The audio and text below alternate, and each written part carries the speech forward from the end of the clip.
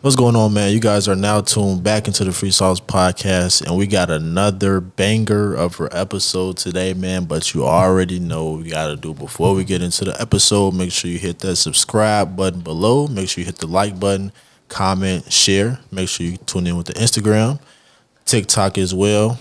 Make sure you keep on running the numbers up, man. We on a run to 100 subscribers. We need that done ASAP, man. We got a lot of new things coming. Got some merch coming. A lot of big guests. Interesting topics, interesting episodes. If you want to see anybody on the podcast, hit us in the DM. Any topics you want to see talked about, hit us in the DM as well, man. But without further ado, we're going to go ahead and get into the episode. Let our guest go ahead and introduce himself. What up? My name is Aneel Gillan. I am a junior computer science student at Illinois State. I am on the track and field team at ISU, and I'm from Vancouver, Canada. Oh, wow. Vancouver. Yes, sir. How is the weather down there? Man, everyone thinks it's so cold, and I'm not gonna lie to you, like the coldest it'll get is maybe 20 Celsius, and the hottest it'll get is 80. So, and do you know what that is in Fahrenheit? Oh, I meant Fahrenheit. My bad. Okay. I meant 20 degrees Fahrenheit, 80 degrees, high of 80. I mean, that's really what it is around here, all year round. But I will say it rains like I'm not even lying, 200 days out of the year. It sounds like Africa. It's not bad at all. Shit, people make it seem like you going to Canada, you finna be free, like you going to Alaska or some shit. Yeah, nah. It's. I mean, I'm 3 hours living in Chicago. Yeah, I mean, I would say so. I mean, the thing is, like, it's super gloomy, which is weird. I mean, so I'm 3 hours north of Seattle, so it's a lot like Seattle. You guys been to Seattle? I haven't. I want to go though. Man, you guys got to check it out. West Coast, man, that'll change your life, bro. Okay. Yeah. What about the West Coast you like?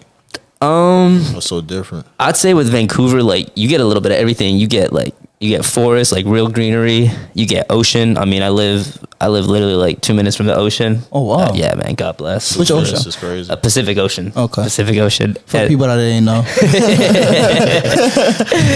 So you get beaches that go with that, and then also like mountain ranges. Okay. Whistler's out over there, so we hosted the 2010 Winter Olympics, and so yeah, you get a little bit of everything out there, but it's a lot different from the Midwest for sure. Oh yeah, I want to get away from the Midwest. Yeah. I just can't. Yeah. Like my body's still. Where would you go? Me? Yo, you be saying that. Where would you say, well, besides Africa? I know you said Africa, my body's still in Africa, bro. Besides that, where would you go if it had to be in the United States? Anywhere that's hot. I would go to Arizona. Arizona. Yeah. Yeah, I would go to anywhere that's hot. Okay. Anywhere that's hot. Because me personally, just my body just can't do it. It'd be 70, 75, and I'm freezing. I say it's getting to that time now. It's 30s and 40s type shit. And you know how I be bundled up. Bro, what's your still rocking hoodie? You got it on. What's your origins though? Where you guys? Both of you guys? Where y'all from? Me, I'm from Ghana, West Africa. Okay. Good shit. Yeah. Nice. Yeah, I'm from here, United States. Yeah. Hey, you got his culture to that. It's all good. Original, man. There's still love. He still get some love. You know? So, you a full-time student, along with also, participating in track and field. Like, how do you manage that time? You know what I'm saying? Like, I feel like it's a lot. For sure, man. For sure it is. I think it's the resources that we have, as athletes, they always got a good support staff around us. We have tutors, we have nutritionists, we have coaches, we have sports psychologists. And so I think that really helps us keep it all together. I mean, it's definitely a lot of work, man. Being a student athlete is like a job, mentally takes a really big toll on you, on your body. It takes a really big toll, but I mean, it's worth it, man. At the end of the day, I love what I do. Every day I wake up happy and I can't complain. Yeah, that's really something that you hear from a lot of people that like enjoy what they do. Like a lot of people go as far as like they tell you they love it. Yeah. And like, what drew you? Like, where did that love come from? Like, like is it from the get go you knew track and field was my thing, or was it like something you had to work progressively towards?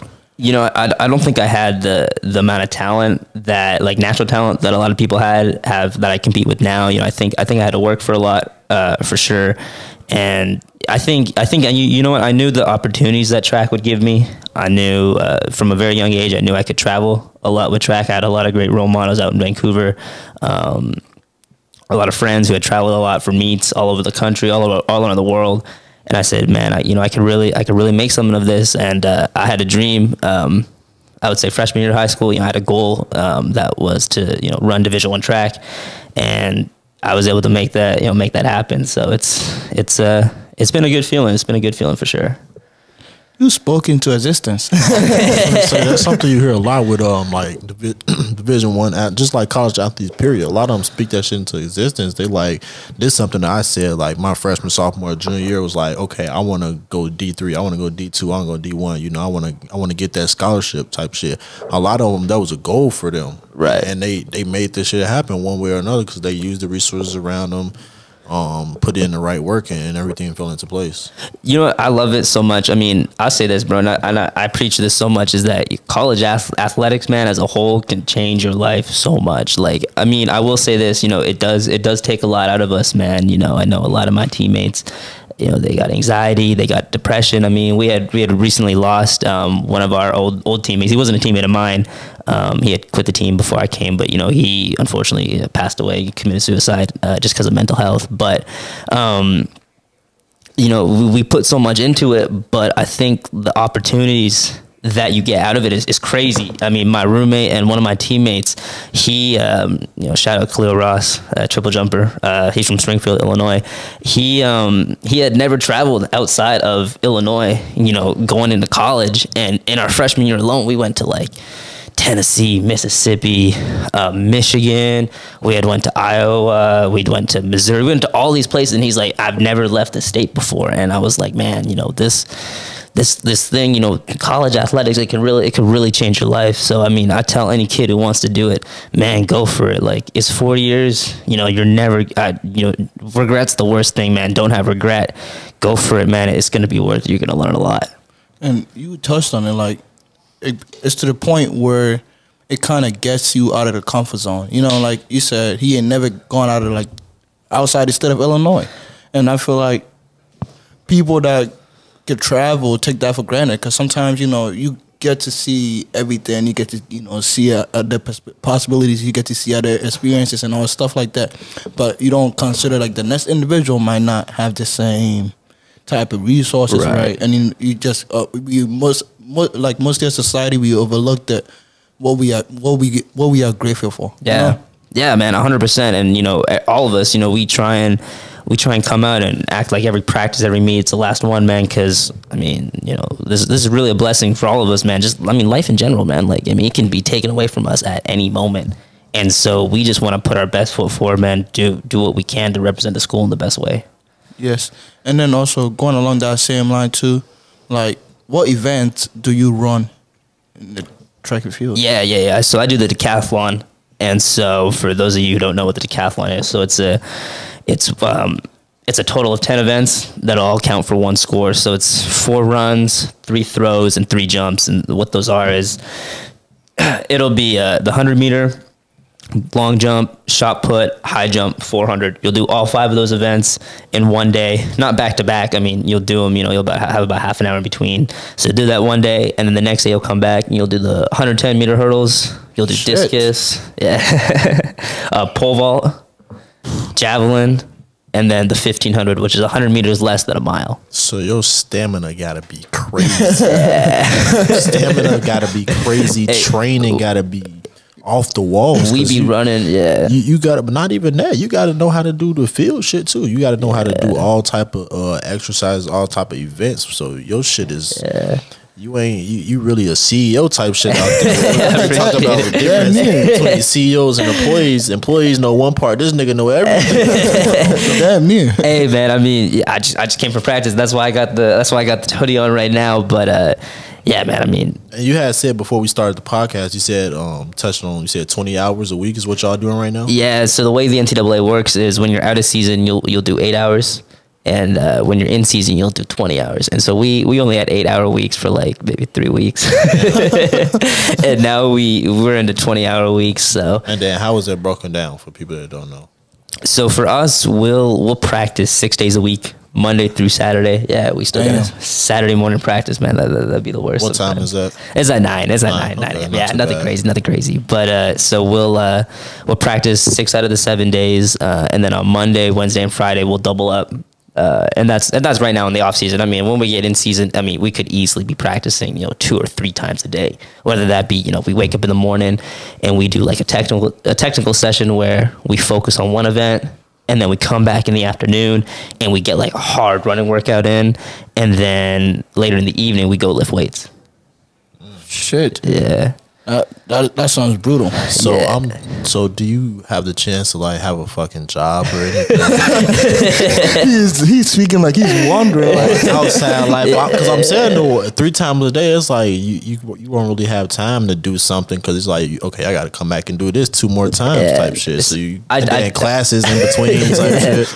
I do have a job, yes. Okay. Yeah. So I work at I intern right now at a company based in St. Louis called Worldwide Technology. So they're a global technology service provider, a solutions provider, I should say. And so what I do there is I'm a consulting systems engineer intern. But yeah, I work remote from here, and I get in about 20 hours a week. Okay. I want to commend you for that though. Like, Appreciate that's it. not easy.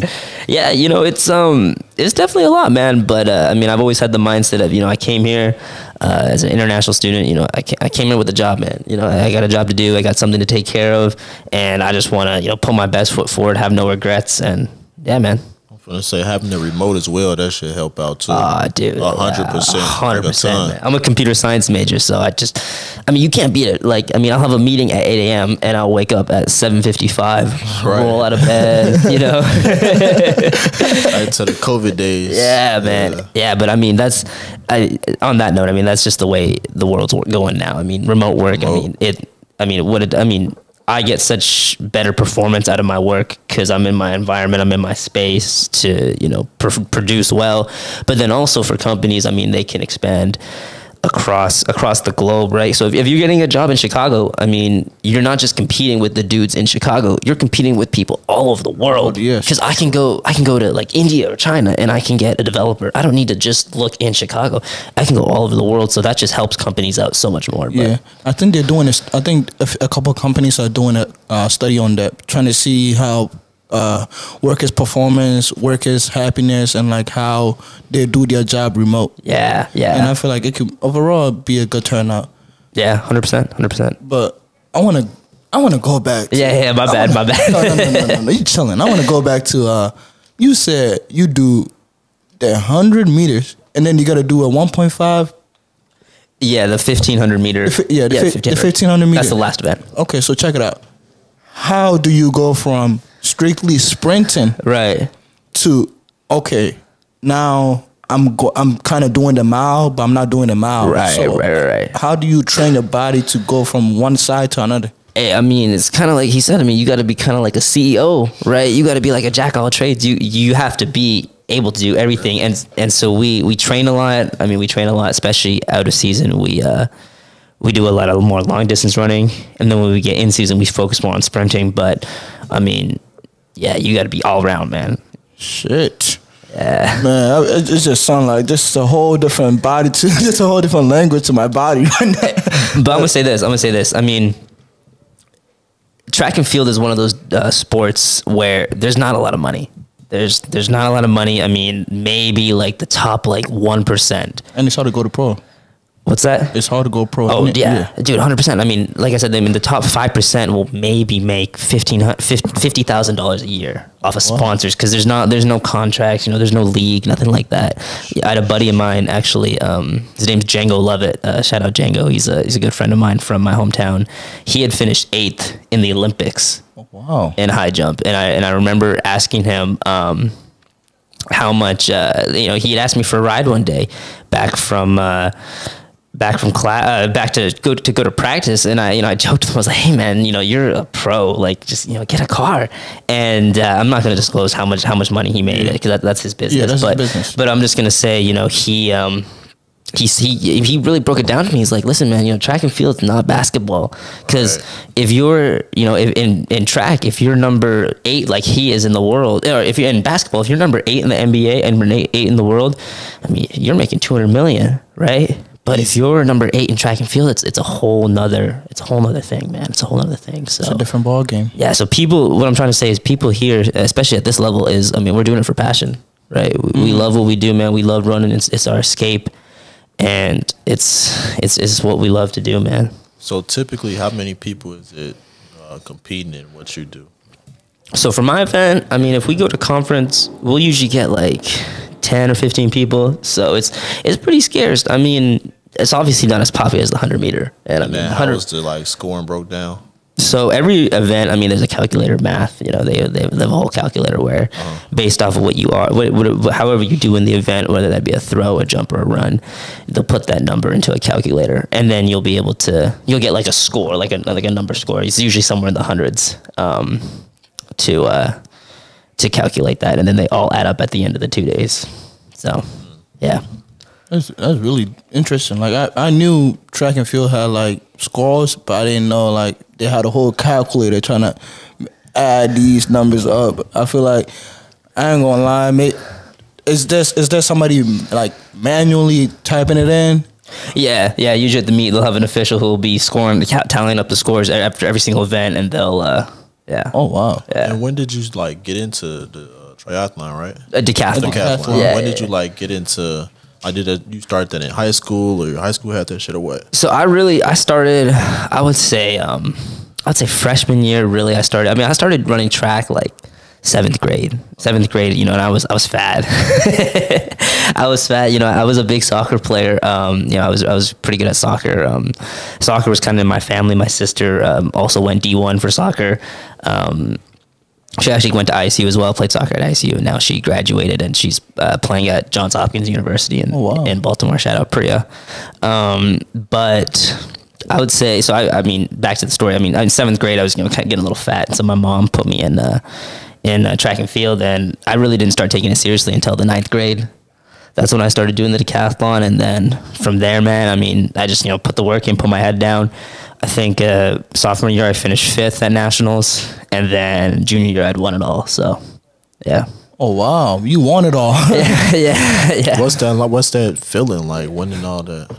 Oh, that's a funny story, actually. It's a journey, man. Yeah, dude. I remember I was in Montreal actually when I won. My dad and I had went out, and I had won. You know, I crossed the line, whatever, and I walked up over to him. He's like, "You don't look happy," and I was like, I mean, it was a weird feeling. It was a weird feeling for sure. But I mean, all I knew was after that, my life had changed for real, because after that, you know, I was getting college offers. You know, I was, you know, it was crazy. It was crazy for sure. And so I started getting a lot of recognition. I mean, it was cool, but it was humbling at the same time, for sure. So, yeah. How would you say it was humbling? Because I don't think when it first happened, I don't think I handled it the best way. You know, I kind of took my foot off the gas for training.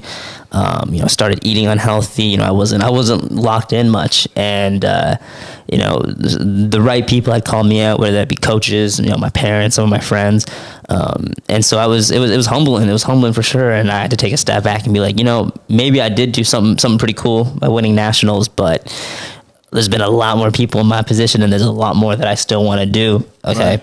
Put your head down and keep working. Yes. So, how has having the right group of support helped with your journey? Yeah, dude, it's crazy, and I will say this: like, I'm so grateful for my parents. You know, I call my parents every. I just got off the phone with my mom. I call her all the time, and it's so big, man. Because whenever I'm there, you know, I call them, you know, for whatever I need. It's so important, man, and I preach that so much. I tell people, man, get your support system. You know, make sure your circle's got the right people who have the best, you know, interest in mind for you. And if that's not, and at times it can be hard, right? Maybe your siblings, right, or maybe your homie from kindergarten. You know, maybe they switch up and they don't have that they don't have your best interest in mind, and sometimes you got to cut them out, and that's hard. But once you find your support system, man, that's what really helps you be successful. Yes, you had touched on it. Like, you said it. It's hard sometimes just letting go of what you've always known. You know, like, oh, he's always been there for me. I had to cut him off, but it's just so hard to let him go, or like let that person go. You know what I'm saying? Yeah. So I feel like, what would you like? What would be steps that you can maybe give to an individual to help overcome that? I think you really got to know what you want. You know, what do you want in life, right? And it doesn't matter whatever it doesn't matter as long as you're happy and you know what you want and you're gonna go towards that. That's all that matters. So if you want to chase money, man, go chase money. Don't let people tell you that that's wrong, right? You know, if you want to go pro in basketball, don't let anyone tell you that you can't. You know, I grew up in a culture where, you know, so I'm South Asian, you know, my family comes from India, and my culture is, hey man, you come here, you go to school, and you do nothing else. Go to school, wake up, eat, whatever, go to school, come back, do homework, go to bed, keep going, right? And for me, like, and I'm so lucky because I'm second generation, so my parents weren't as hard as that, whereas my grandparents were really tough on that. You know, they wanted me to just be a student. And I was like, nah, man, I got bigger aspirations than just that. And so I think once you figure out what you want in life, you'll be able to tell who's with you and who's not. That is facts. That is facts. He just put it right on the head. That is facts.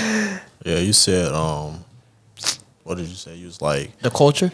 Nah, basically like figuring out who you are and basically like letting other people like, oh, that's not good for you, you shouldn't do that. Basically just sticking with what you know makes you happy. That's the biggest thing. Like, don't let people come in and be like, that didn't work out for me, so I don't think you should try that. A lot of this percentage of people make it there, so I don't think you should shoot for that. I don't think you should do this. Just letting other people deflect their own fears and pass judgments on you. That's all it is. Just sticking with your mind. Like you said, what makes you happy, you got to figure that out, understand that. Once you figure out what makes you happy, man, just keep going full throttle on that. Yeah, 100%, man, 100%. You had touched a little bit on the culture. So, like, pretty much, I'm wondering, and I feel like people listening to this might be wondering too. So I'm wondering, like, how is that?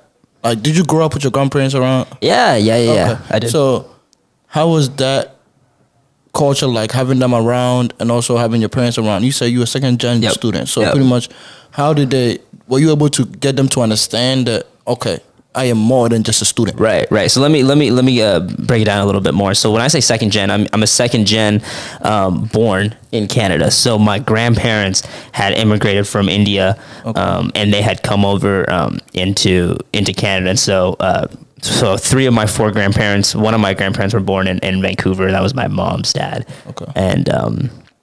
And the other three had immigrated from India. One of them was had walked over. She's actually from the Pakistan side of the part of India that was Pakistan, and then partition happened. Yes. She had to walk, with the millions of people over to the Indian side, and she immigrated now to Canada.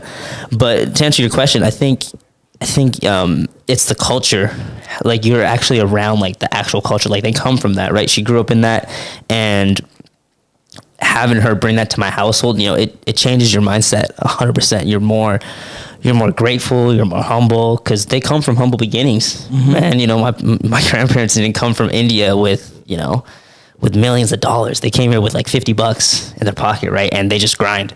And they make it work, and they did that for us, right, to give us those opportunities. So it's crazy for sure, and I'll forever be grateful. In a sense, it's pretty much like they did the hard work to make your life as easy as possible. In a sense, that's what it sounds like. Yeah, dude. Yeah, 100%. Yeah. And also going along, pretty much like you say, they strive for you to do better and always, get involved in stuff like that. So pretty much, other than track and field, how else do you get involved on campus? Yeah. So good question. I appreciate that. So two main things. I'm president of the cybersecurity club. That's one thing that I do. So lead that club through the School of IT, and put on events, try and get kids out to hackathons, career fairs, really try and get kids an opportunity to come in, man, if they're interested about the club, learn about whatever, and then no matter what, if you're a business major, if you're an English major, I don't care. Come in, man. You want to learn, you want to be here, put yourself in a better position. I want to provide that platform for you guys, that safe environment. And so that's one thing I do, cybersecurity club. But then also I'm the lead presidential student ambassador. And so the presidential student ambassadors are a new there's a new program that we started up through the Office of the President with President Kinsey at ICU. And the goal of that program is to get groups of students at presidential events. And so what we found is, the president goes to hundreds of events every single year, and people at those events tend to be like cabinet members, faculty, alumni, donors, all those people. And we want to try and give students an opportunity to sit in front of those people, network, tell their story, learn from their stories, and at the end of the day, make connections and have those donors and alumni have a better connection back to ISU. And it's a two-way street, right? Because as students, I'm going to be able to open up my perspective so much more. But then also as a donor and alumni, I'm going to be able to say, wow, I just met this, this really cool kid named Austin, right? He's got a podcast, right? And he's grown it from nothing into something. And hopefully they'll come back and they'll say, you know what, I look at ISU in a different light, in a better light. So that's the goal of the program. That is a really big role. That's a really, really big role. So you say you basically go to any event that the president is at. Basically, is yeah. This like is it separated by like regions? Like, how do you get to figure out, okay, do I get to go to Alabama? Do I get to go to Mississippi? Or is it only in Illinois? It'll be usually events on campus. So obviously she'll go to events, like she'll go to, she'll go to like football games and stuff like that, away games. But I mean, we won't do that. I mean, we'll just go to events here. So for example, we'll go to like football games. The football games will sit up in her suite. She'll have like a pregame tent. And so we'll go there. We'll, network, do our thing. And then this morning, actually, we had a donors breakfast that I went to with community, like CEOs within the community, business owners in the community. And so I went to that one, that event. And then actually last night as well, I went to one. It was a fundraiser for the basketball team. So there's a good number of donors and alumni there. And so that was a cool experience. And also, I feel like it's also like you touched on it. The donors seeing how their money is being used to help actually fund the school and the students are more likely to want to help out more, because he's like, okay, if this person is coming out of this school successful, that means there's a higher chance of the next individual also coming out of this school successful.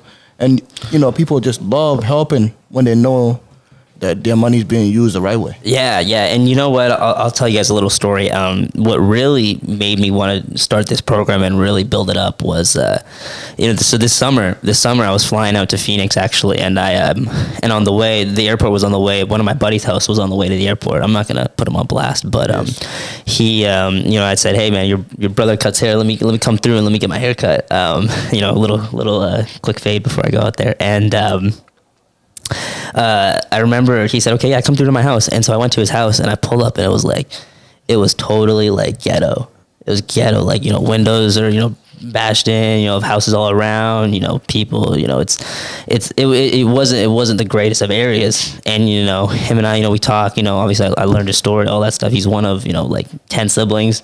And, he's from the trenches. I'm not going to lie. And it's funny because, him and I were teammates and we come from two totally different spectrums, because I come from, Vancouver, Canada, where, I have a buddy who has 5 different BMWs in his driveway, right? And whatever one he wants to take to school, he'll take it, and, it's a whole nother, we come from 2 totally different worlds. And if I can put him in an opportunity, students like him, give them an opportunity to, meet people from different backgrounds, different cultures who have done so many different things in their lives. Like, who am I to hold that back, man? Like, absolutely. We all come here at the end of the day. We all come here to college to better ourselves, man. And as many people as I can better, the better it is. So, yeah. Like, in a sense, too, you get a sense of, like, gratitude and, like, giving back. Like, it's just like, whoa, I'm not only thinking about myself. I'm trying to make sure I can help put other people in situations, you know? Yeah. And I feel like that's all that we, like, as a college kid, yeah, it's hard to, go out of your comfort zone and meet people and all that. But I ain't gonna lie, if you utilize the resources that are being provided, if you go out of your way to research the resources on your school that's being provided, you can be better off so much. It's just most of us come in college, scared to get out of our comfort zone. Because it's just like, shit, how do I get out of my comfort zone? Bro, a lot of people, they don't got the most outgoing personality, so that's one thing. They be scared. Shit, time procrastination shit. Niggas don't just procrastinate in the classroom. That's in all areas of life that people procrastinate at. Procrastination, they afraid, just a lot of things. But like he said, man, get involved, go out there, do what you want to do. Take advantage of resources, take advantage of people. I think that's the biggest way that you're gonna advance. Take advantage of everybody. Everybody around you, they there for a reason. The people around you, they there for a reason. So use them. Shit. If it might sound bad, but use them. No, shit. That's as a human, you're supposed to be using each other to better each other's life. Use your resources, man. That's literally resources. Honestly, network equals net worth, right? Yes. The better your network is, the richer you're gonna be, right? And when let me say this. So when you get around, all these people that are like wealthy, got big companies, got these like, what did you feel like the first week? I feel like because like the first week probably was the toughest week because you like, how do I approach this? Right. So how did you go about that? You know what? It's one of and the best advice I got was just be genuine, man. Yes. Like everyone has a story, and for the most part, people want to hear about it, right? People want to know where you're from. People want to know about your family. People want to know about what you're involved in, right? And we're all different, man. We're all different in some way, shape, or form. And I just found, man, being genuine, just telling them like, hey, man, this is what I do. This is what I'm passionate about. That it comes off the best way because people can see through the bullshit. Oh yeah. I was just finna say, man. Like, people could read that shit from a mile away. Like, oh, he finna script me, he bullshit me. He don't really care about what he's saying. He don't really care about what I'm saying right now. Especially when you're talking to successful people and people that have been through a lot of shit. They know when somebody's just trying to get something out of them, or when they don't really give a fuck about what they talking about. Yeah. You have like that. Think about it like this: they have interacted with so many people. You gotta be different. That's how, like, they've already talked to them, anybody that want to talk to them, and anybody that has been wanting an opportunity out of them, they have talked to. So what makes you different for them to actually listen to your story? Learn how to stand out. Oh yeah. What separates you from everybody else? Shit. What the most important thing people say, like, when you're trying to figure out life, I guess, is what comes easy for you but hard for others. Like, what's just natural for you, and it might take a while for you to figure it out, type shit. But that's the one question you need to constantly ask yourself: what am I good at that's very challenging for others, or others seem to struggle at it? It doesn't come as quick and easy to them. I mean, but I would say this. I mean, to piggyback on that, like, you're not gonna know what makes you special until you get involved and you meet and you talk to people. So don't be afraid, man. Go out there, obviously try and find your passion. Based on what you're passionate right now about, but just put yourself out there, man. I mean, nothing bad's gonna happen. And always be willing to try something new. 100%, man. It's just like, let's say you see a new food place open up on your street or up down the street or whatever. And then let's say everybody be either bashing it or talking trash about it. And then, some people are most likely not going to go try it because other people have experienced it. And maybe for all you know, you just have two different taste buds. So, you go out there one time, you go enjoy the food, and then you fall in love with the place. So pretty much it's just take the time out of your day to go do something that you actually might want to do. Exactly. I mean, it's what we talked about before, right? About finding your support system. I mean, whatever works for you is going to work for you, but you don't know until you go out there and you try it, right? You're not going to figure out what exactly you want until you try different things. So just touching on that, like going out there and doing that type of shit. I seen some shit on Instagram that basically was like, potential was like overrated type shit. Yeah. Oh yeah, it is. I couldn't like. It is. I don't know. I couldn't like formulate the words of what, but that's perfect. Like, that's the perfect type of phrase. Potential really is overrated because it's like, yeah, everybody, all three of us right here got potential. Potential just means we got ideas and ambitions to do things. Yeah. Everybody in the world has ideas. We all get ideas. We all want to do things. We all would want to have like nice things, but the only thing that really separates us is the fucking action, the work, the doing part. And to go along that same line, I seen some that said, you know where the richest place in the world is? Where? The graveyard. Yeah. That's where all the dreams go to die. Yeah. You've had all these ideas, but you were not able to bring it to life. Yeah. And that's scary. That's facts. That's literally what separates everybody. Like, we all have separates good companies and great companies. It's like innovation type shit. Like, all companies, all CEOs, executives, they might have ideas and shit like that, but it's the companies that actually take the step and be like, we're gonna change this shit, we're gonna do this, we're gonna try this, we're gonna do this, and those are the companies that come out on top because they taking a step. Oh yeah. It's damn near like what he did, pretty much finding an open gap, and just building something out of it. Like 100%. Let me touch on this though. I mean, but what came with that opportunity was, I mean, actually a big downfall. And we talked a little bit about this off air. So I'll give you guys a little bit more context for the viewers. But it's back in March of this year, the end of last school year, I ran to be the student trustee, to be on the board of trustees at ISU. And so basically what that is whenever there's a financial agreement over $500,000, the board needs to vote on it. And so, I mean, that's anything, that could be, anything done with athletics, anything done with like the multicultural center, like we're talking about. And then also like the dorm. Like, I mean, the dorm's $188 million project, and the board of trustees, 188. Shit. Yeah. Waterson is one of the biggest dormitory in the They want to build a new one. Yeah. Oh, they want to build a new one. Yeah, a new one. Over by the rec. Yeah, over by the rec. Shit. Yeah. Shit. Oh, that big ass field? Yeah, the big field. Yeah. Oh my God. Yeah. and so the board of trustees will vote on those things, right? So anyone has a financial plan over $500,000, they got to vote on it. And so what the board is made up of, I think it's 7 members. Yeah, 7 members, and 6 of the 7 are appointed by the governor of Illinois. Oh wow! Yeah, and so they'll apply, and the governor will interview them. He'll all that stuff, and he'll appoint them. And then the 7th person is a student, one of the students at ISU, and has the same voting power as the other trustees.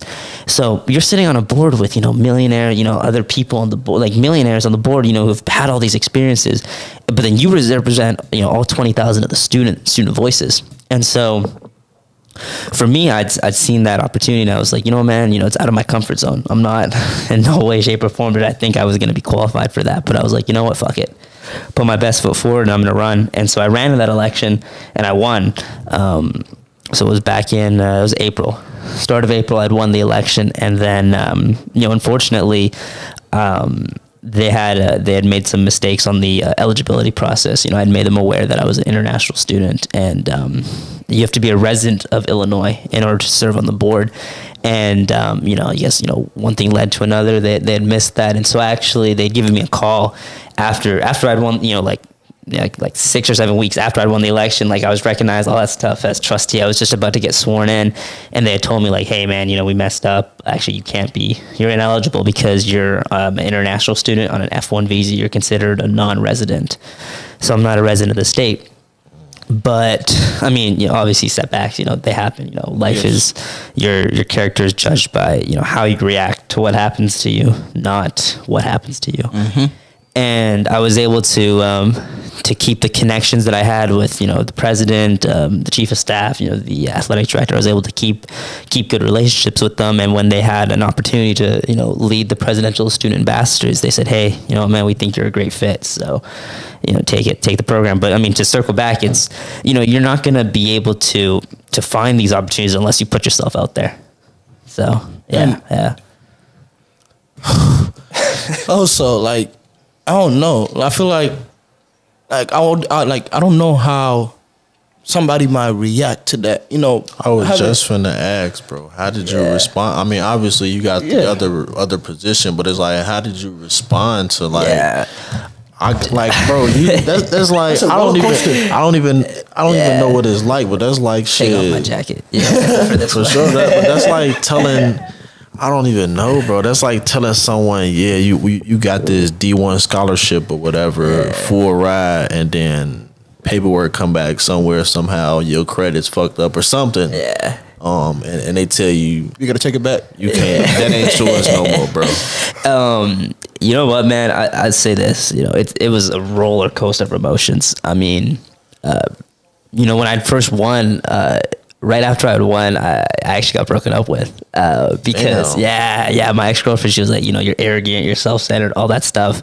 And I mean, it really was a shock to me because I guess I changed up without even realizing it. I came cocky. I'd walk around with a little bit of chip on my shoulder. And but before you continue, I mean, I hate when people say that because it's like, bro, we don't like the Jay-Z fucking quote, bro. We don't fucking work this hard to stay the same. We don't like we keep the same values and morals and shit like that, but we do change. Which kind of confused me, because it's like, you know, how am I arrogant and self-centered if, you know, I'm literally serving on a board that betters the students, and I mean, I'm not getting paid for it. I'm not getting. I mean, to be on the board, you're not getting paid nothing, right? And so it's all volunteer, all that stuff. You know, how am I being selfish for, you know, putting myself out there and trying to help out other people? But I mean, yeah, that's besides the point. Yeah, you go ahead and continue what you were saying. But what I was saying was, yeah, so, you know, obviously I'm on a high, right? You know, obviously I'm feeling really good. You know, I met all these people, all these great people. And, you know, I mean, it's funny. I was walking around campus and people were like, man, you're the trustee, you know, random people. And I'm like, hey man, I appreciate that, man. Thank you. And then when I got that call, you know, I'm not gonna lie, I cried, you know, cause I was like, man, I put my best foot forward, you know. And when you go into an election, man, it's all or nothing. Either you win it all or you lose it all. And I went it and I won it all. And I was like, damn, this is awesome. And then, you know, like, you know, snap of a finger, bro, it was gone. It was taken away. Yeah. And I think it was a humbling experience first and foremost, but it also taught me, like, you know, just be grateful, man, because this shit can be taken away from you at any moment, bro, without you even realizing it. And also, it's like, oh man, you know, you can, just because you fall, you know, don't mean stay down. Nah, fall 7 times, get back up. Get back up 8 times, right? Yeah. And so that's really what I learned from it. But yeah, it was a roller coaster for sure. But also, the whole theme of this podcast, what I've been getting away is you're networking. You know, Yep. When did you realize you were a good conversationalist? When did you realize you could go up to people and actually have a conversation? I think it was really college recruiting. Like, so the way recruiting works, and I'll speak to this a little bit. As a track and field athlete, and being from a different country, like, it's totally different. Like, I had to, it's not like scouts were flying to Vancouver and coming to watch me compete, like you see with basketball, maybe. Right. I mean, track and field just doesn't have money like that, but also, you know, I'm in a whole nother country, right? And I wasn't that good. Like, I was decent, but I wasn't, like, you know, Olympic type. Yeah, nah. I was like, damn, we gotta fly out to see this kid. A buddy of mine actually, him and I had both gotten recruited to Purdue. We had both taken official visits out there, and I remember him and I were both from, you know, probably 20 minutes away. The same coach that had recruited both of us, you know, he was really, really good. He had went home. He had made a visit to his house, like a whole family visit for him, but didn't come see me. So that's a little bit of perspective of, like, hey, I was okay. I wasn't that good. But anyways, you, as an athlete, kind of from where I'm from, you had to reach out to schools. You had to email guys and be like, hey, I'm interested. And I would say throughout my recruiting process, I probably sent like 800 emails. Oh shit. Yeah, to schools, like, hey man, I'm interested in your program. This is what I do, man. This is my name, all that stuff. And out of the 800 I sent, I would say I probably only got like 80 responses. So yeah, that's 10%, but 10%, you know, not bad. But I think that's really when I learned, like, being on the phone with these guys. Like, I was able to have a conversation with them. I was able to connect with them. And I think that's when I learned, like, you know, I'm a good networker. So, yeah. And, like, you pretty much, ever since that day, you have been taking it to the next level and to the next level. And I feel like that's something, like, we should give you credit for. Like, I appreciate that. It's just the fact that, like, you realized that you were good at something and then kept working on it. Capitalized on it, really. You know what, man? I can't take all the credit, man. I mean, it's my support system. I'll say this, if I had brought everyone in my support system into this room right now, it would be people be flowing outside. Yeah, man, it's crazy. I mean, whether that's people, you know, who are still with me, still not, who have passed away, you know, family, friends, coaches, man, teachers. Oh man, it's crazy. It's crazy, but I think, you know, I've been able to capitalize on those opportunities just because of the support system that I've had, and it's been a blessing for real. So yeah. You keep touching back on the support system, and I love that for you, because it's just the fact that, like, they have put you, not necessarily put you on a standard, but they have set a standard really high, a bar really high, and pretty much, like, I hope they realize that the bar they keep setting for you is always going to be accomplished and always going to be overcome. Because just from talking to you today, I feel like you are a really hard worker. Yeah. And you can't just get like that overnight, you know? Yeah. So like going along the same line, like you touched on it, like track is different hours consistently. Yeah. Put in hours and hours. When your body gets tired, how do you still keep your mind keep going? I mean, I always go back to this quote that my mom used to always tell me, and she would always tell me, life is a series of tests.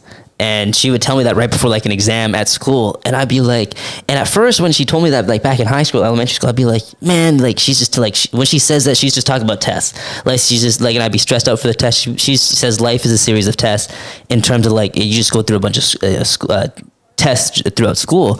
But as I grew up and I just realized this last week was, bro, she meant that in all aspects of life, whether that's with friends, you know, with family, if, you know, you're not doing well in school, you know, something happens, it's, you know, your morals are tested, your character is tested, all that stuff. And so, I mean, for me, I always try and go back to that. It's like, hey man, I'm being tested right now, right? How am I going to respond? Am I going to cave in and am I going to fold? Or am I going to say, nah, man, fuck this. I'm going to face this and I'm going to keep pushing. And that's some shit. Just touch on one thing he said. He said like his mom used to say like, "Oh, life is a series of tests." Like I think we take our parents for granted. Like a lot of times, you go through life and you get to the stage where you 20, 21, 22, 19 type shit. You start getting on your own a lot more, and it's like, damn. You remember some shit she said 10, 5, 10, 15 years ago, and it's like, damn, that's what she was talking about. Yeah, she was right the whole time, but you got to go through and be like, damn, man, she know what she talking about from the get go type shit. I just hope that you realize that before it's too late. Right? Oh yeah, because most people that you know don't have the folks around no more will always tell you how much they took them for granted. Yeah, and then you don't realize the pain until maybe one day they're not with you no more. You don't know how good you had it until it was gone. I was also saying that to say like shit. You give you give credit to like your family members and shit like that. You see a lot of times with people who like are successful and got shit going on, they're like, I did all this by myself. This was all me. Right. All that type shit. They don't give credit to everybody who helped them out all along the way type shit. Not just family members. Yeah. I mean, because for me, that's not what happened, right? I'm not gonna sit here and say, hey man, I came from the trenches or I came, you know, without a dad. Yeah. Nah, man. Like I mean, right. I had it good. You know, growing up, I had it good. But I mean, what also comes with that is, man, T Grizzly said something. I forget what the line was. I mean, you guys might remember with Kylie Jenner. He's like, you know, me and Kylie Jenner were the same age, and I'd be like, damn, she got $1 billion. But at the end of the day, I can't, and I only have $1 million. But at the end of the day, she came from millions, and now she has $1 billion. I came from nothing. Right, I don't know if you guys have ever heard that line. I don't remember it, but I mean, it's one of the things for me where it's like, you know, hey, I didn't come from nothing. You gotta love the journey. Yeah, you just gotta love the journey, man. You gotta, you know, and we're all dealt different cards. Oh yeah, right. And at the end of the day, it's I'm gonna play my cards though. I'm hoping you better play your cards too. Exactly, bro. Exactly. It's like we're all out here. We all come from different situations, come from different places. But how do you make the most of your opportunities? That's what defines you, and that's what separates the good from the great. 100%. Because like it's like a game of poker. Yeah. Just cause you might think you have terrible cards, don't mean don't play sometimes. Yeah. That's why they got a poker face for a reason. Yeah, exactly. You got to play your cards. It's any card game. You got to play your cards because we all are given different hands. We are all given. I don't know your hand. You don't know my hand. I don't know your hands. Nah. But we all still gonna play the game though. Exactly. And I think it's the people that should.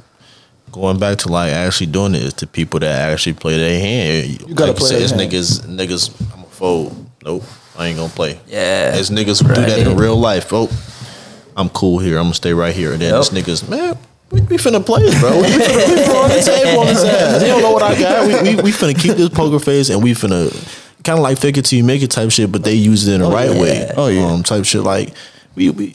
It's the game of life. We all dealt a set of cards, and we gonna play. See who come out on top. Yeah, 100%. Like there's no, and The only thing too though, there's no fair rules to life. Yeah, no, you gonna have to play. And this is what I love about university, man, is that, you know, touching back on my friend who come from a whole new environment, right? Like, when we come from wherever we come from, right? We might drive different cars, or we might have, you know, we might be in a different tax bracket. You know, I know y'all are finance majors, so you know. But when you come to university, man, everyone is equal. You are humbled. Yeah, 100%, man. Everyone is given the same opportunities, no matter where you come from, no matter what you look like, no matter what you've done. Everyone here is, you know, here to get an education, here to better themselves, and it's about who's going to make the most of it and who's going to take it for granted. I'm finna say college is like the one place where you kind of don't see mommy and daddy money. It's like, yeah, from a certain extent you can, to like where they living, I guess the car they driving, but other than that shit, we all at point A right now. We all starting off at the same place. And it's like, yeah, some people might have to worry about money type shit. They might have to work a job a little bit earlier, but it's like still we all starting at that same place when it comes to the schooling part, the college, the actual college part. We all starting in the same place. It's all our first time living on our own, really. This all our first time like having to really take care of ourselves type shit without our parents. So it's like we all starting at the same. Without your parents. Yeah, we all starting at the same place, bro. And so, I mean, that's a big thing I learned as a trustee. It was like, you know, when I wasn't able to become trustee, you know, when I that time when I had been elected and I was, you know, and before I was told, you know, I kind of looked down on people. I'm not gonna lie to you. I would like look down on certain people and be like, hey man, you're not as good as I am, right? And that's wrong. That's wrong. No, you can't do that. But I mean, it was a humbling experience for me personally to be like, man, you know, I was treating people like shit, and you know, you got to treat people right, man, because people's the game at the end of the day. One thing I learned from that is shit, it's always somebody bigger and better, and it's always somebody that's worse off than you. Yep. Never get too high, never get too low with shit like that. One of my favorite quotes is, I bet you, man, if all of us put all of our problems in a pile, in an instant, you would take your shit back and run. Oh yeah, because it's like pretty much like this. What I go through, I'm the only person capable of going through it. Yeah. What you go through, you're the only person capable of going through it. I'm not going to switch my problems from your problems. I don't know how you deal with it. Hey, give me your life. Give me my life back, bro. Give me that shit back. I want my life back. That shit wasn't that bad, man. Bro, it's like the devil you know versus the devil you don't know. 9 times out of 10, you're going to go with the devil you know, because you know how to navigate that situation. Yeah, 100%. And I feel like ain't nothing wrong with that. Shit, give me my shit. I'm gonna start running the quickest thing. Man. Let's talk a little bit about school though. For y'all finance majors. I mean, we talked a little bit about financial literacy off camera. Talk about that, man. So for me personally, I think finance and budgeting should be a class that's taught from 5th grade and up. The moment you start actually giving kids insane amount of homework, yep, that's when like they should at least try to teach that, just to, you know, because they're still kids, they're still young. It could be ingrained in their head, even if they don't want to apply it, because not everybody gonna, you know, apply certain things you teach them. Right. So even if they don't want to apply it, just make sure they have the background knowledge on that. That's my only take on that. Yep. Okay. How about you? Oh man, I just think shit. I love money. You got to. That's not why. I mean, that's kind of why I did it. No, it's cool. It's cool. But I love money, man. I love learning about money. I love learning new ways to make money. Yep. I don't know. I'm kind of like I like looking at the ways you can make money behind the scenes type shit. So I like looking at the production type shit. I like looking at the executive type shit. Yep. He's a chief financial officer type shit like that. Yep. The people that's like, you don't really know what they fucking job entails, but you know that they making some money, you know they handling important shit. I think that's the biggest thing. And then like he said, I do think that from around that 5th grade, 6th grade type shit, you should have shit. Really, you can start it in fucking 2nd grade. Have it to the basics of what is investing, what is what does budgeting mean, what is finance, what like just very simple type financial literacy. I think that should be started. But again, you know, if you know why the school system was invented, shit like that, then you know why we can't. But I think that would be some right. Nice it would change to the see game. happen. It would change the game. Man. But of course, would probably won't game. ever. But yeah, I just think learning about money is cool. Learn to and again, that's money makes the world go round. Yeah. Money runs the world. So I think that if you figure out how to make money in a lot of different situations, you're never really at a need for, you're never really stuck in the rat race type shit. Yeah. And a lot of people, before you say something, a lot of people only know how to make money in one type of way. Yeah. Just clock in and clock out. Oh, that is 9 to 5. Yeah. Let's clock in and clock out. I never want to be in that situation where it's like, damn, I can't do nothing to make no money, but go to some type of organization and work for somebody else. Damn, I need a little bit more than that. So yeah. And then this is probably the most simplest tip I could give to anybody that's willing to get their financial career or goal started. It's pretty much like whenever you get paid from whatever job you do, 9-to-5 job, please pay yourself first. Before you pay for your rent, before you pay for all that extra shit, pay yourself first. Start off. Let's say you make $500. Your rent is $400. Yep. Before you pay your rent, you give yourself $50. Yep. You pay yourself first $50. So now you have $450. Rent is gone. Whatever you gotta pay for is also gone. And now you got $50. And then don't blow that. Just do that for 12 months straight. Save it. You are $600, buddy. Yeah. I'm gonna say You are $600, and then if you want to invest, go ahead and invest. If you want to go buy that shit, go ahead and buy that shit. Yeah, I think once you focus on your money, man, and just managing it, controlling it, that just help out everything else in life. Shit, if you trying to go to the gym, it make it you get into routines. Like, okay, let me go to the gym, so I'm not spending no money on restaurant shit. I'm not just out doing shit aimlessly. Let me go to the gym, do this. Let me go read type shit. Let me get on the meal plan type shit. Yeah.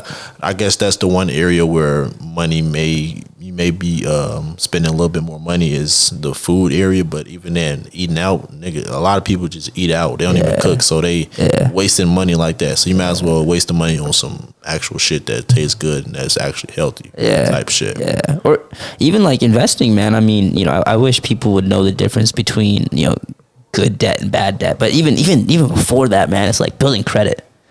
Right, like you a college student, get a credit card. You got a credit card. Get a credit card. Get a credit. What's that? You got one. I got 2. How long you had it? I've had one for about a year now. I've had one for maybe 4 months. The second one for 4 months. Okay. So I mean, yeah, man, it's like it's building credit. Why do we build credit? So you can get a loan. Right? What is that? What are you gonna get a loan for? Your house. When you get out of college, you gonna want, if you're not living with your folks, you're gonna need a crib. You're gonna need a car. You're gonna need all types of shit. So you might as well just go ahead, get your credit card, start. And also right now, bro, you don't really spend much. Let's say you spend $50 a week. Let's say you spend $50 a week on some Mary Jane, right? And some alcohol. That's literally, bro. Put that shit on your credit card. Pay that shit off, bro. It's like, man, a credit card is dangerous to a lot of folks, bro.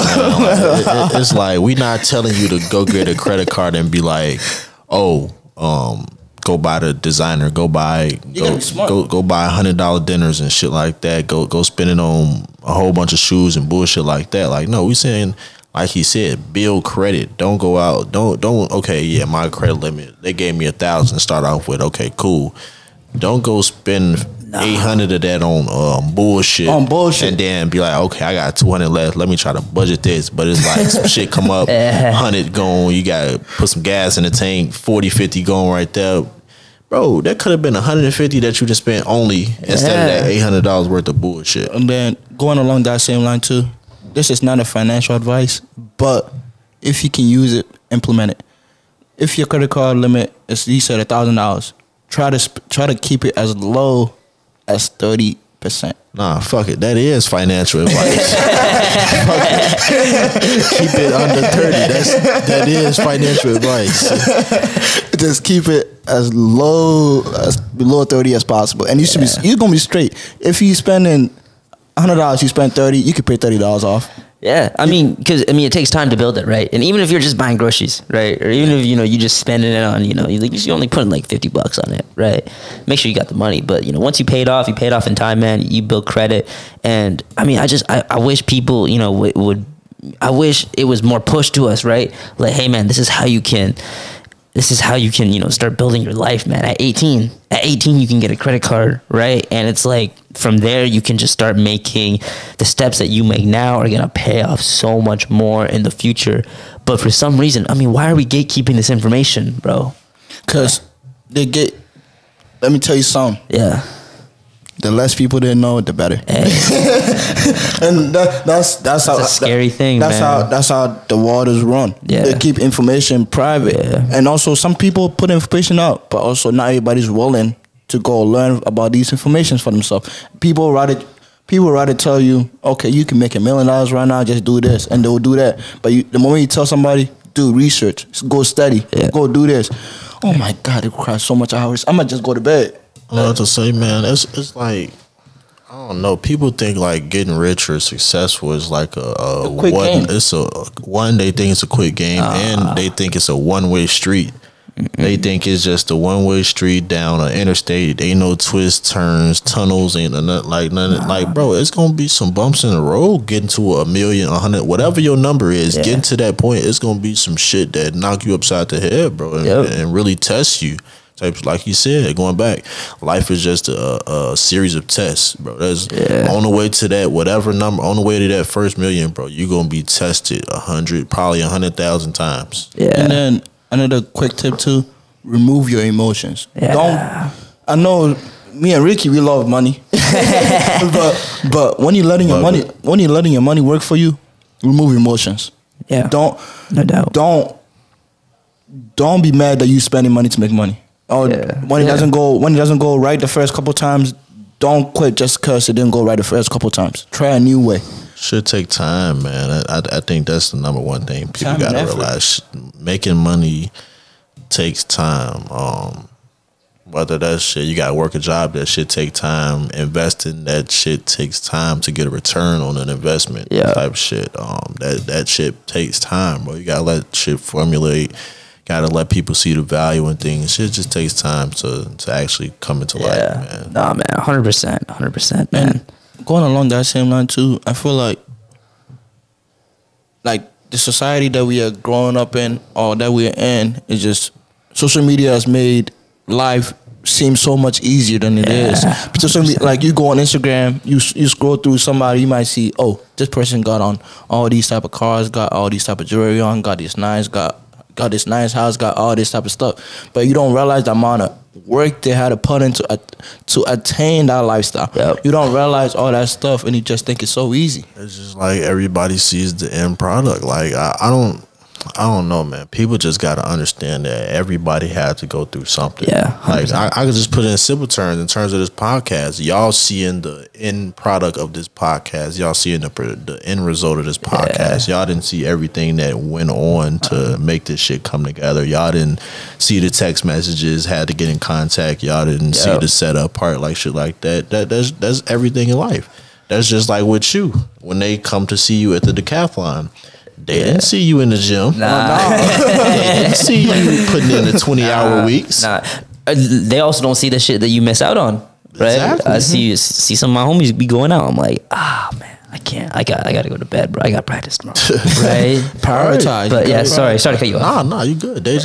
People just, you don't see what comes with everything, bro. Everybody has a different route and everything that they're doing, bro. So it's a lot that goes into success, man. Yeah, but at the end of the day, I mean, we all bleed red. We all come from the same place, man. And it's like, whatever opportunity you get, make the most of it. And unfortunately, some people could have, just a little sliver of an opportunity, right? And some people could have a whole pathway of opportunities.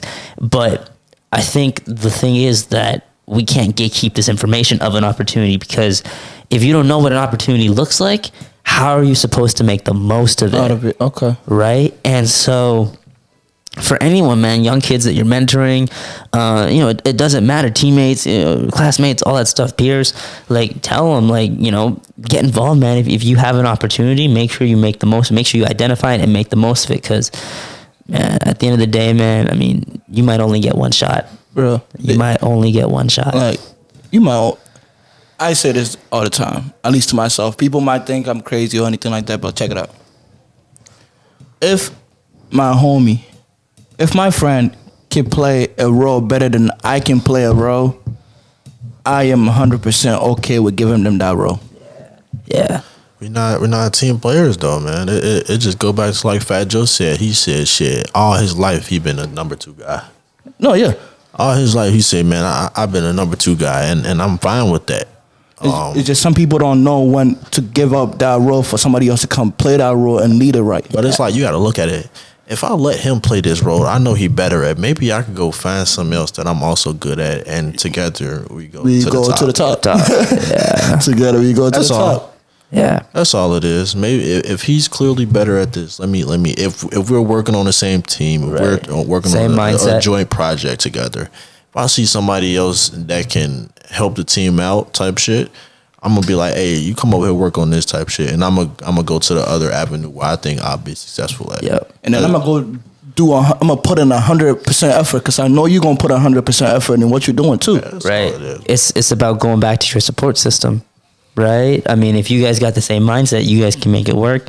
That's your support system, man. Just roll with it. Yes, but I feel like also a lot of people got a motherfucker we call ego and pride. A lot of people got those, so it's just they can just set that shit aside and just be like, okay. But that's what I'm saying. Me personally, I'm comfortable with giving my friend or my homie that role to play if I know that they're better than me.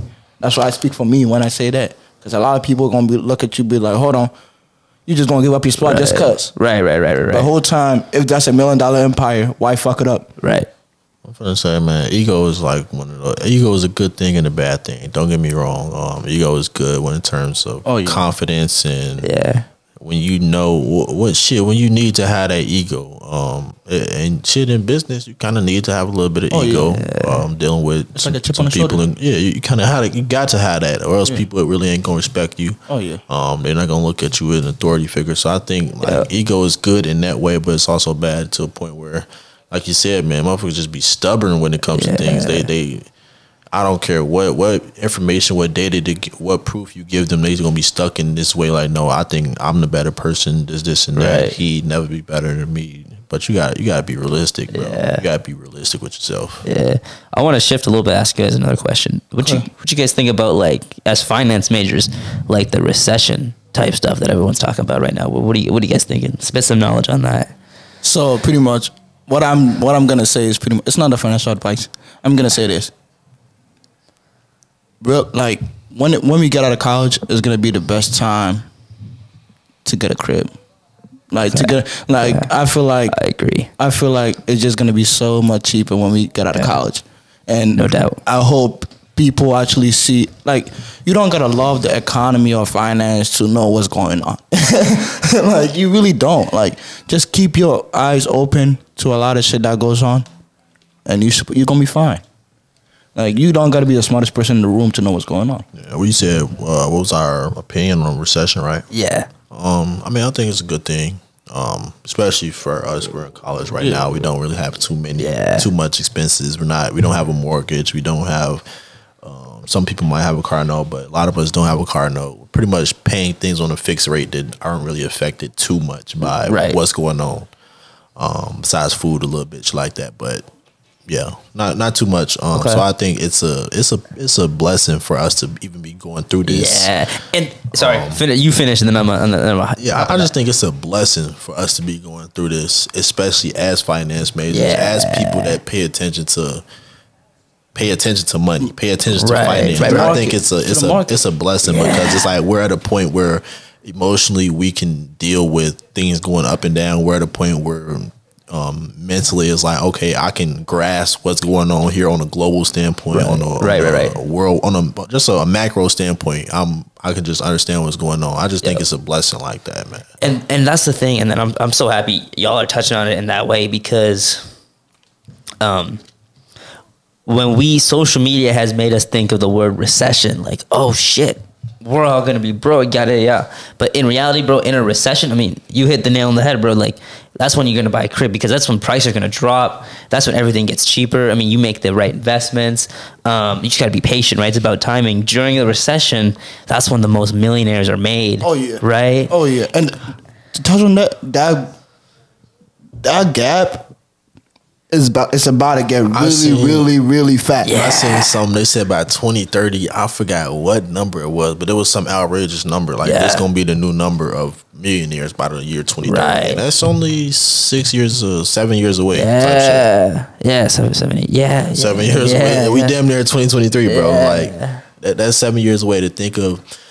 Damn, I could be one of them people. What? Bro, you could be made a millionaire within 6 months if you change the way you think. Oh yeah, 100%. Oh yeah, 100%. You become a millionaire within 6 months, change the way you think, put a plan into action, and then what is it saying? All the chips gonna fall. You were a millionaire in your head way before. Way before the paper. Dude, 100%. And so, man, this is, again, we talk about opportunities, right? This is an opportunity for people to, be put on, people to know, like, hey, man, like, don't be scared of a recession, dog, right? Obviously, make your bread, save it. Don't be blowing it on stupid shit, because at the end of all this, I mean, you could buy a crib. Opportunity is coming. Yeah, that's how I'm gonna put it. Yeah, that's how I'm gonna put it. And not just in shit. I do want to get into real estate and shit like that. So of course I'm looking at homes, apartments, and shit like that, prices and shit like that. But not just in real estate, shit, and stocks. Opportunities coming. Great opportunities are on, shit already here and are on the way too. On the way, man. Crypto, I don't think that crypto is going anywhere. It's not going anywhere. It's not a financial. Great opportunities are here and on the way with that. NFTs, I was never really on that wave. We seeing some very interesting shit going on with NFTs. I was never on the wave really, but it was kind of interesting to see what's happening. What happened and what's still happening. Right. So I think NFTs kind of give like the crypto and like the blockchain and that kind of like e-currency stuff kind of like a bad rep. But I mean, again, you talked about it, right? Just because the first time, don't get emotional. Just because the first time it doesn't work out, it's gonna work. It could work the second time, third time. You just got to be on it and you got to be ready. But you also gotta do your own research. You gotta study. Right. You gotta be a student of the game. Yeah, dude. 100%. You gotta study. 100%, man. 100%. But also at the same time, study. But also, in track. I can watch as many track videos as I want, read as many track books. I gotta go out there, put it into action. I gotta put in some work, man. So whatever that looks like, whether that's getting a paper trading account, which for those who don't know, it's like a stock account. It's like a fake stock account where you have money and you can make real-time trades with the market. It's similar. It's the exact same market, except you're just trading with fake money, and you can test out your strategies and you can see what you have, whether you make money or not. And that's a great place to start. Say it one more time for people listening. It's a paper trading account. You can do that through Robinhood. You can do that through Thinkorswim, Webull, all these things, man. It's like a practice. It's a practice field, bro, for you to practice with stocks, with fake money, and for you to try out your strategies and see if you're going to make money or not. Yes. And then also, before we even end this podcast, I wanted to touch on this. Look, I'm going to put shit in perspective. Bro, we in college right now. This is the only time, I'm going to say, in your life where you can make a lot of financial decisions and still bounce back. Yeah. And you know why? Because you got time on your side. Yep. Everybody in their late 30s, 40s, 50s will tell you, you got time on your side. You want to try an investment? Go for it. It don't work out, you got time to come back. Do it.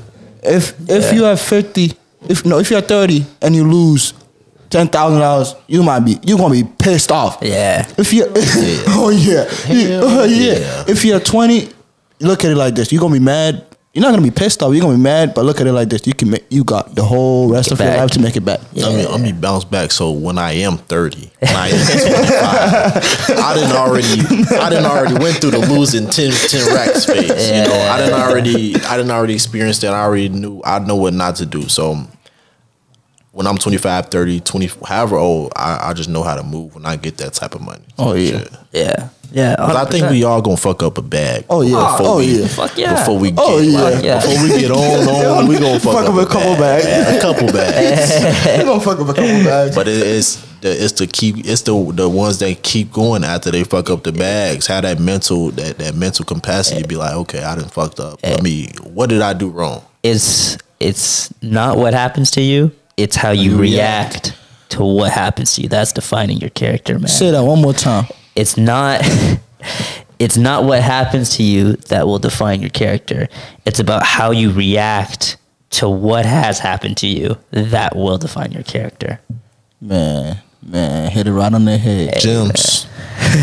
Gems, we're an hour strong, man. We're an hour plus strong. Hey, man, I felt like I've been here for 5 minutes. I love that shit, man. Hour strong, hey, man. but man, thank y'all for bringing me out here because I've seen y'all fucking grow. Man. I mean, y'all used to, like you said, y'all used to quarter on a phone, man. Absolutely. And y'all keeping up the hustle, man. Y'all blocking out the haters. Y'all keeping it real.